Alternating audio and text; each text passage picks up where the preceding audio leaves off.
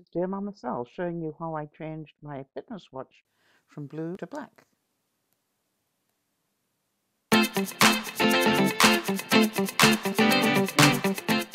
Hi everyone, this is DearMamaSal and I thought I'd show you my tip for the day.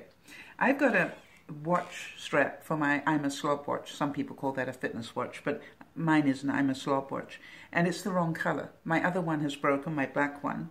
And being me, I researched to see whether I could just buy one strap to replace it. And the answer is no, you've got to buy 2 or 3 and they're not black. And I want a black strap. So they gave me a second strap when I bought the thing. It's blue. Not many things in my life go with that color blue.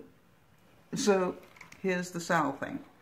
I got some black shoe polish, the liquid sort, and I am just literally covering the blue and making it a black strap. And I know you're all wondering, Sal, isn't it all going to rub off on you? And my answer is, I'll let you know.